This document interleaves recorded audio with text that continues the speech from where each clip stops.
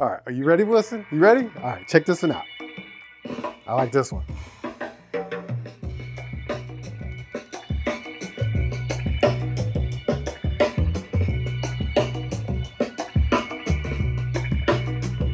We gotta wait till it drops.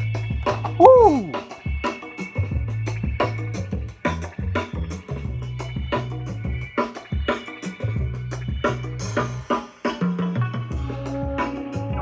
Put your shoulders in it, Wilson. Put your shoulders in it, baby. Oh, man. Wilson, you all right, man. You all right in my book. Hey, everybody. Welcome back to New Stuff TV 2, the Untechnical Tech Channel. I'm your host, Antoine, put your shoulders in it, Richardson, because today we're going to be talking about how me and Wilson just sitting here vibing to some tracks on Epidemic Sound. And I was just here thinking about, like, all right, JBL's got new speakers coming out, right? The JBL Xtreme 4 is out in another part of the country. Yes, there are some people who happen to have one, but I don't think they're supposed to have it right now because it ain't really supposed to come out till June 2024. Let me pause this. But I want to talk about this Boombox 3 because this thing is actually, I took some notes. Believe it or not, I actually took some notes. I usually don't do that kind of stuff. I took some notes, man. I think the Boombox came out in like 2022-ish, somewhere in there, like September. I don't know. But it's about 2 years old. So that means it's about time for a Boombox 4 to be talked about.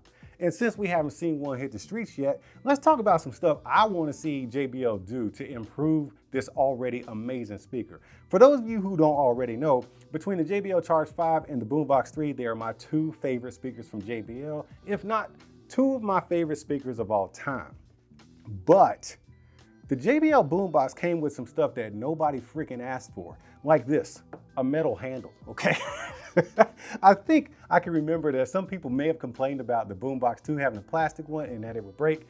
I never had that experience with my Boombox 2, but nobody asked for freaking metal. And I'll tell you why I don't like it. It's because, like me and my wife, we go to the beach and stuff.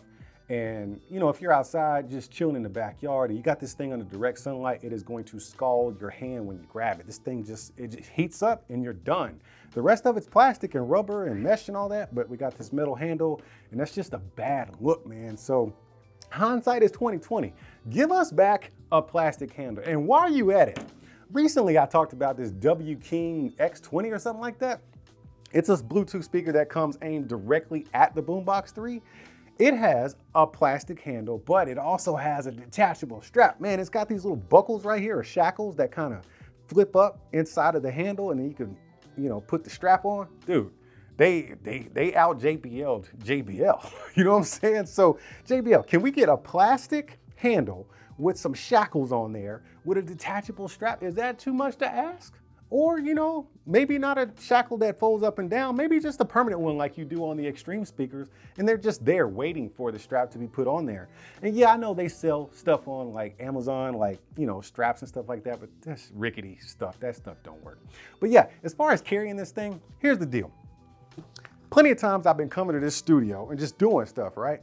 I gotta carry this 15-pound speaker in my hand because it has a handle, okay?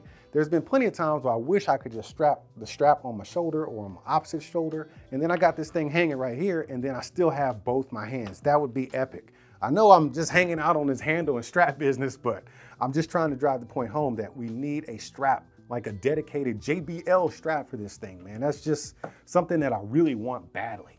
But what we also need is this. Let me take this, check this out, Wilson.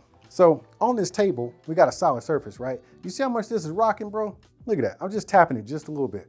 But let's just say you're on some grass, okay? Let's say this carpet is grass, and then, you know, like your dog walks by, which my crazy ass dog will do all the time. And look at this, dude. This ain't even cute. Look at that. No, let's just get away from this, JBL. Come in here, Wilson, let me show you this. There's some BS right here, JBL. Why is this big 15-pound speaker sitting on this, what is this, 2 inches? That's like 2.5 inches worth of width right there. That's not an adequate base for a speaker like this. We need a wider base, okay? Not only wider, but wider. Like more depth and more width. Let's give this thing a solid platform to sit on. That way it don't be rolling all over the place when your crazy ass dog just walks by. You know what I'm saying? Then, what else did I put on here? Oh, so I see what you're doing. You didn't update the JBL Xtreme 4 to have a detachable battery. Can we get one of those for this joint right here? That way, people who complain about their batteries degrading over a 2 or 3 year time span, they can just hot swap that bad boy out and have a brand new fresh JBL battery for this 24 hours of battery life. I think you can pull that off. You already done it once. You proved that you can do it. So let's get that in the JBL Boombox 4. Let's just stick it right back in there. I don't know where you put it, but yeah, let's get that done, man. That way we can have that extended life. Because some people still rocking the Boombox 2 from like 2018 or something like that, and they're complaining about their batteries. So it'll just extend the life of the speaker as a whole. So here's one that bothers me only when it's time. Like only at certain times this bothers me. You might not be able to see this, Wilson, but if you get in here and look at this speaker booty, you see that? That's AC input. Yes, get out of here, man. Look at me, dude. So AC input is better than walking around with a big DC charging brick, right? But you know what's better than an AC plug? USB-C. Yeah, that's really all I have to say about that. USB-C charging. I don't know how other companies have done it, but if they can do it, you can do it, okay? Oh, since we're back here on the speaker booty, all right. Man, this is such a simplistic look, right? We got the headphone jack. Is that a what is that? That is, oh, aux 3.5 millimeter. Then you got your charging out, and then you got your AC. Why can we not have a microphone jack, like for a guitar or something like that? Because a lot of Sony speakers do that, right? And even that W King X20 has that. This is not me, it's not something I do, but I know a lot of people like to karaoke and stuff. And especially people who can't sing. Why is that? People that can't sing always want karaoke. But yeah, give us some microphone input, man. Just throw that in there, man. It ain't gonna hurt you. So we can have a microphone input, that extra battery, and we can just go sing our hearts out in public in front of a store, you know, on the beach or something like that. But last but not least, when I turn this thing up, okay, 30, 40% is where I usually keep it, but there are some times where I needed to crank this thing up a little bit past 50. And what happens is it feels like the bass kind of just like you lower it. And there's nothing you could do about it because JBL has tuned this speaker to be that way. The bass just kind of subdues, and yeah, it's just like the bass just gets weak. So can we have the crossover or whatever it is that you're doing in here? Can we have that bass just stick around even at high volumes? Oh, that would be freaking great, man, if you could do that.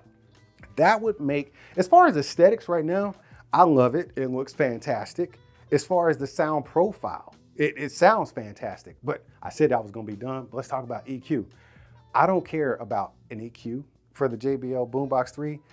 It's just, it sounds great coming out of the box. Some people want like a 5 or 7 or 9 band EQ. I don't need all that. I'm cool with the 3 because the only thing I actually really do is just kind of take down the highs a little bit.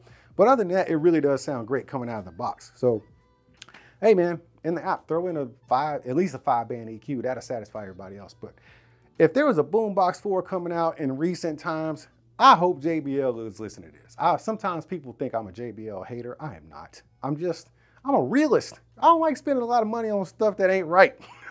And with that being said, I'm not an expert in this kind of stuff, but what I do know is how to get my jam on. Let's see what we got here, man. Yeah, there it is.